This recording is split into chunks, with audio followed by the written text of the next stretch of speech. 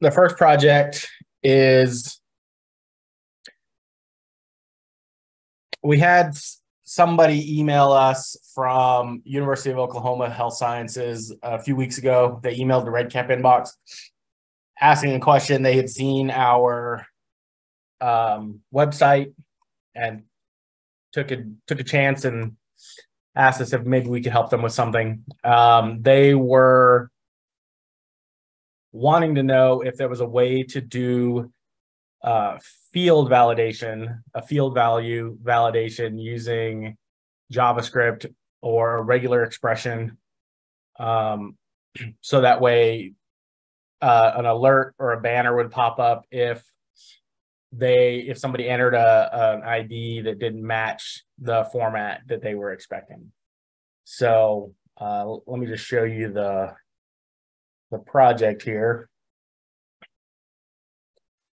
So this demo, their format is this. It's 3 zeros and a dash, and then 2 zeros, and then a dash, and then 2 more zeros. So I was able to use a regular expression and the JavaScript injector to create a function that would check that value. So if we put in just a dummy value and I tab out of it, this pops up and tells them that the format is incorrect. But if they go back and enter correctly and tab out, then it goes away. So the first thing that I had to figure out was how to generate a regular expression for this. And I don't know if you guys are familiar with regular expressions. They're basically, let me grab my regular expression that I created. So it's a way for you to set up sort of a validation format for text and numbers, any values, any input values, and you can set it to where it's generic enough to where you can run these against, various types of inputs. And so, for example, the one here is, and this is a really good website. I'm not a master at regular expressions. This is my first foray into actually building a regular expression. I've seen some of it done before, but this is the first time I've ever had to do it myself. So thank you, Stack Overflow, for all that help. This site is really nice because it kind of walks you through everything that you're building. So here, this 0 through 9 in the brackets, that's saying that I want a single character, and this explains it here, a single character that is between 0 and 9, so a number. And then the curly braces with the 3 means that I want this token to appear exactly 3 times. So in the cases of regular expressions, this is actually fairly easy and straightforward. So then the next thing is I want a dash. So it says here, it just matches the character, dash. And then the same thing is I want a numerical value that's 2 digits, and then a dash, and then numerical value that's 2 digits. So this is the kind of stuff that you would use if you had like email addresses or, complex inputs that you want to validate, things like that. So then you can build them in multiple different languages.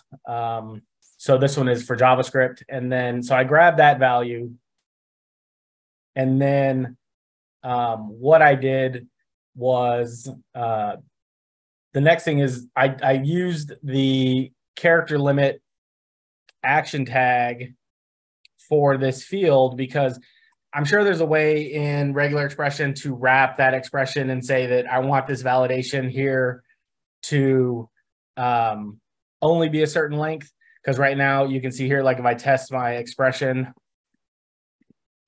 here, it says that I have a match, which is good. But then if I keep typing, it says I have a match because it's finding that string within this string.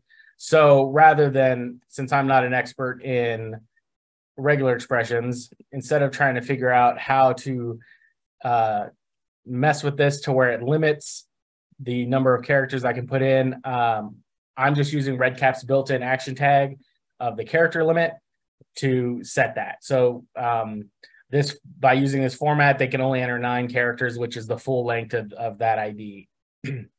So I'm using that to limit that. And then I'm using the JavaScript injector to perform the comparison and show or hide the banner. So the banner actually is just a descriptive text, and it's set to hidden by default. So if we go to a new record, it won't show up. But what I'm doing, and I'll show you the code here that'll explain. Let me make this a little bigger so you guys can see. So what I'm saying is that I'm creating a new constant called RegEx, and in it, I'm putting in this regular expression that I've created, and that's what I'm going to use for comparison.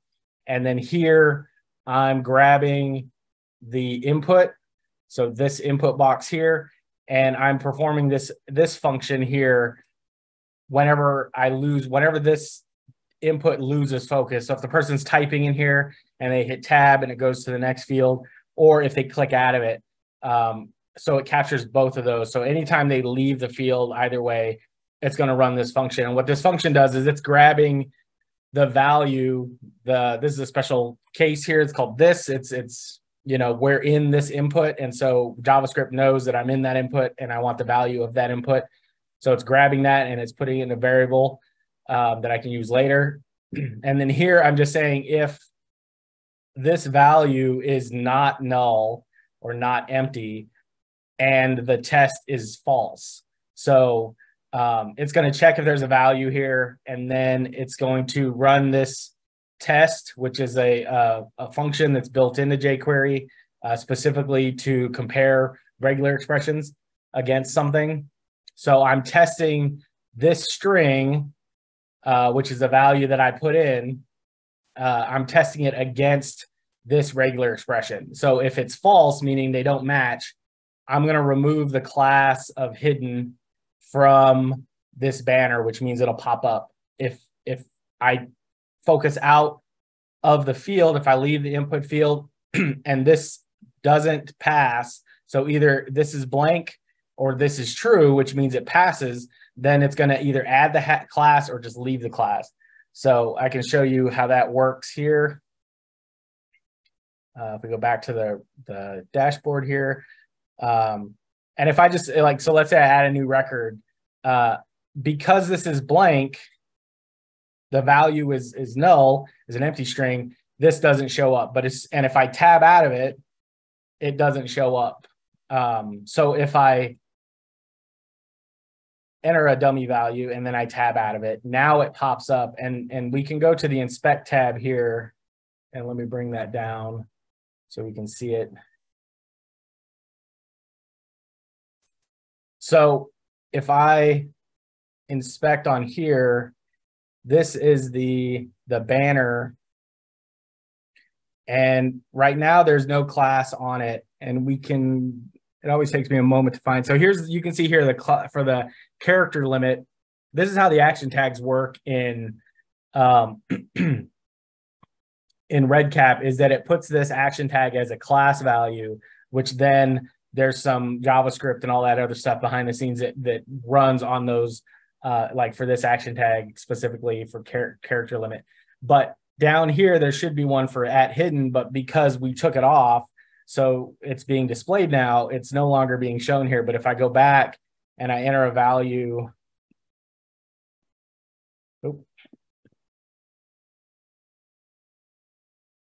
and I tab out of it, now it's gone. If I go back here, now you can see that hidden action tag has been added.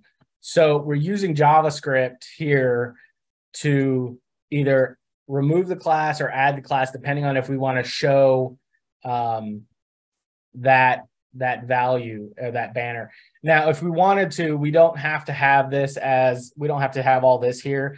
We could just have an alert that says, it'll pop up and just say like, hey, this format is invalid. And then you don't have to worry about adding or removing the classes. It's just a banner. It's just an alert that pops up. And I could probably just do that real quick. Let me show you. Let me get the value here, and then I'll just So if this fails, what I'm going to do is I'm going to put in an alert, and my typing might be slow because I'm wounded. Cut my finger earlier this week, and now I'm typing with kind of 1.5 hands. It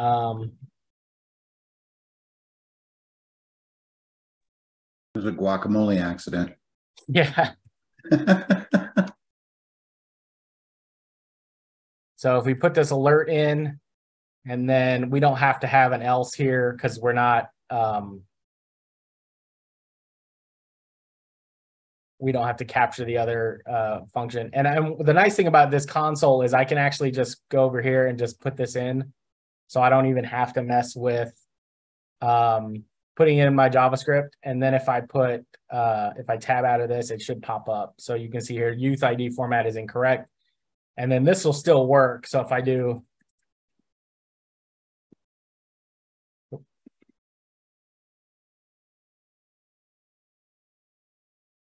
yeah, so you can see here that because I haven't altered the JavaScript in the actual injector, this is still working. And then if I do test again, it's going to alert both. I'm going to get the alert, and then I'm going to get the banner. So if you wanted to try it with the banner, you just have to put an alert in there, and it could just pop up. This is more of the reason I like the banner instead of the alert is because it stays there until you fix it. Whereas the alert, you can just be like, yeah, and you can click it and nothing else happens.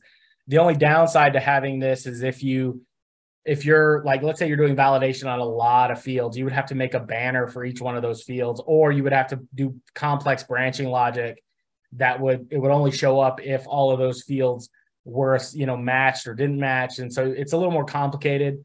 And in that case, you may want to just do an alert, but it all depends on what you want to do. You have some options. Does anybody have any questions about that one? I do. Yeah. Have you, it would be nice if that was incorrect, if it no longer provided you with a save and exit form, or you couldn't save the form or something like that. Is that? Yeah, there's probably a way to do that where you could either disable these buttons or hide them, and that's something I can try. Let me make a note of that, because that does sound good, because then you can't even get out of it. Yeah, it's one thing to show the message, is another thing to force the format, which I love what you've done, but to take it to the next level, you'd want to not let somebody enter the wrong thing in there. Yeah, and there could, there's a couple of ways around that where you could also redirect them back to the field so they couldn't click on any other fields. It would just loop through, and then whenever they fail, it just would put the focus back on that. But and they would probably still be able to click save. But yeah, I think that's a good point. I'll try that to see if I can hide or disable the buttons. Carlos asked, can we make it shock people if they enter the wrong info? I'm looking at that. I thought that was funny. That would be nice. Yeah. Although it would make me testing it on my end a little more painful. Yeah, definitely. Even if you did have a message that said you'll not be able to proceed, and you put in the loopback function, that would at least act the same as keeping them from being able to save your form, something along those lines. Because it's great to catch it, but it's better to stop them.